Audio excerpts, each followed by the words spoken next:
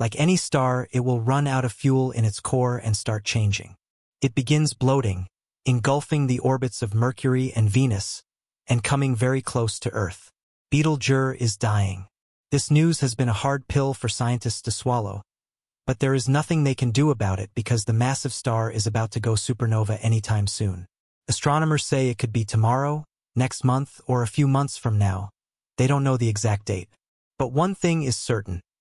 The famous Betelgeuse has reached its end, and its death is about to change our lives. What's so special about the Betelgeuse Supernova that has everyone frightened? What would happen if this star exploded today, as scientists have predicted? Join us on this intriguing journey as we explore the answers to these questions in today's video. NASA chief announces Betelgeuse Supernova is exploding in 2024. It is over. Nothing can be done to stop the impending doom. NASA chief cries out, warning the world about the oncoming Betelgeuse Supernova that could change the trajectory of the planet and life as we know it. Its end is imminent. Like a terminally ill patient, Betelgeuse is drawing closer to its grave. It's only a matter of time before the famous star explodes and ceases to exist. For decades now, astronomers have been fascinated by Betelgeuse, spending time studying the star's features and its oncoming explosions. What astronomers have greatly feared is about to happen. There is no stopping the inevitable. Betelgeuse is headed for extinction, and its end is coming sooner than we anticipated. Betelgeuse is one of the most remarkable stars we have in the Milky Way and has captivated astronomers and stargazers for centuries. For a long time, astrophysicists have been mesmerized by this reddish semi-variable star whose apparent magnitude varies between 0.3 and 1.6. When compared with other stars, Betelgeuse emerges as the first magnitude star with the widest range. The classical astronomer Ptolemy described Betelgeuse as more or less orange. Ptolemy, who was an Alexandrian mathematician, astrologer, astronomer, and geographer, had spent years studying Betelgeuse. His research and observations gave astronomy one of the early descriptions of the red giant star. It would amuse you to know that even Aboriginal groups in South Australia shared oral tales of the variable brightness of Betelgeuse for at least 1,000 years. However, advancements in astronomy have given astronomers a more accurate picture of Betelgeuse and its characteristics. The red supergiant star is found in the constellation of Orion and is one of the biggest stars out there. Red supergiant stars are some of the largest and most massive stars in the universe. Their diameter, which ranges from 100 million to 1 billion kilometers, makes them one of the wonders of the Milky Way. If we were to place Betelgeuse beside the Sun, the star is 100 to 1,000 times wider than our Sun. From research, scientists tell us that a red giant star is a dying star in the final stages of evolution. Despite the shared features between a red supergiant star and a red giant star, there's a major difference between them. Unlike the red giant that can be formed when a star with the mass of our Sun runs out of fuel, a red supergiant arises when a star with more than 10 solar masses begins this phase. A red supergiant star is formed when it runs out of fuel to burn in its core. As the star exhausts its fuel, it can no longer create the heat and pressure needed to support its weight, causing it to collapse. Betelgeuse's amazing personality extends to its brightness as it is the 10th brightest star in the night sky and the second brightest in its constellation, falling right behind Rigel. However, if we were to travel at near-infrared wavelengths, no other star would take Betelgeuse's crown as the brightest star in the night sky. The Sun's brightness dims significantly when placed beside the gigantic frame of Betelgeuse. The red supergiant star's radius is 640 times that of the Sun. If by some magical wand we could place Betelgeuse at the center of our solar system, its surface would lie beyond the asteroid belt, and it would engulf the orbits of Mercury, Venus, Earth, and Mars. From calculations made by scientists over the years, Betelgeuse's mass is estimated to range between 10 and 20 times that of the Sun. The most shocking news that has been uncovered about this star is that it is about 600 light-years away from the Sun. So technically, it's in there. Astronomers have been unable to shake off the surprise they felt when they found out that Betelgeuse is less than 10 million years old. By cosmic standards, it is a young star, a little child when compared to our ancient Sun, which is about 5 billion years old. However, whatever Betelgeuse loses to age, it makes up for in size. Its size overshadows most of the stars in the universe. Although scientists have done their best to get the precise diameter of Betelgeuse, it has been a Herculean task because it is a pulsating star.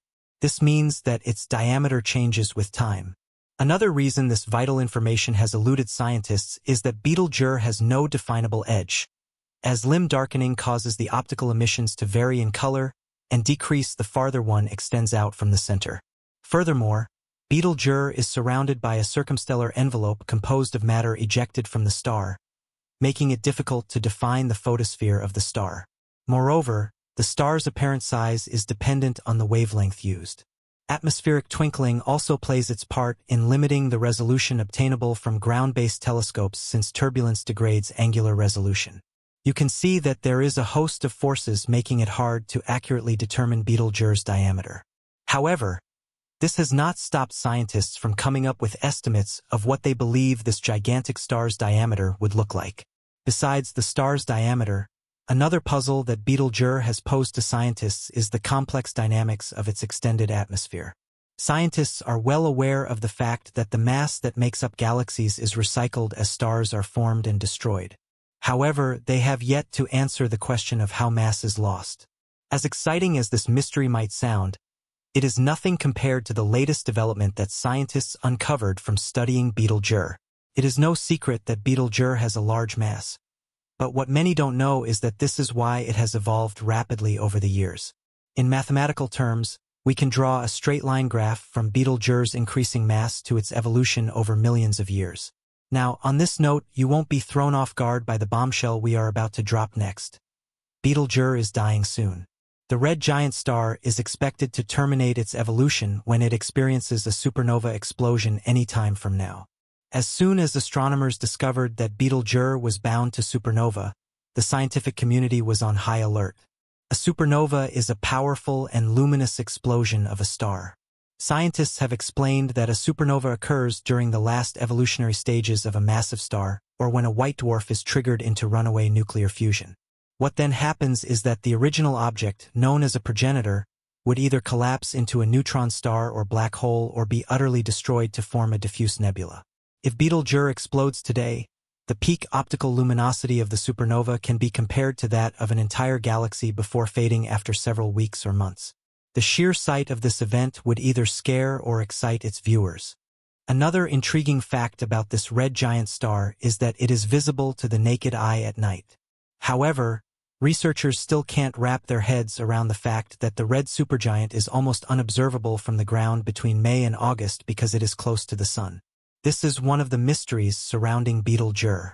Another exciting one for the books is that Betelgeuse is one of the 3 stars that make up the winter triangle asterism, and it marks the center of the winter hexagon. From the beginning of January every year, the star can be seen rising in the east just after sunset. By mid-September to mid-March, it is visible to virtually every inhabited region in the world, except Antarctica at latitude south of 8 degrees. So, on a typical day, once daylight says goodbye to the Earth and the night's darkness sets in, it is possible to spot Betelgeuse among the array of stars that adorn the sky. So, if Betelgeuse were to explode today, everyone would see its aftermath. It would be as visible as if we were watching a 3D live-action movie. Everyone would be aware that something has gone off in the Milky Way. The supernova would appear as a very bright point of light in the sky, potentially casting shadows at night.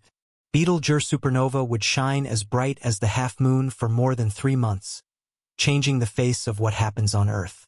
If you doubt this, remember that Betelgeuse is just 642 light-years away from Earth. Figuratively speaking, the stars are our backdoor neighbor.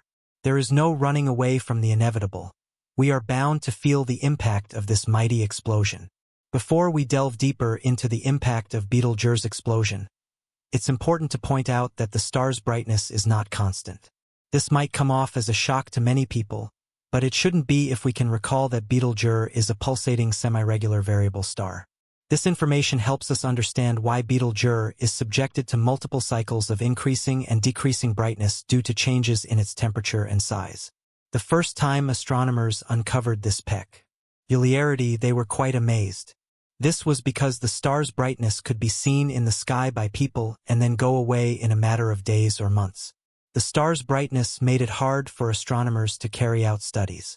This has been one of the biggest headaches for those who are in the field of astronomy. It was also the reason why it took years for the correct measure of the star's brightness to be carried out.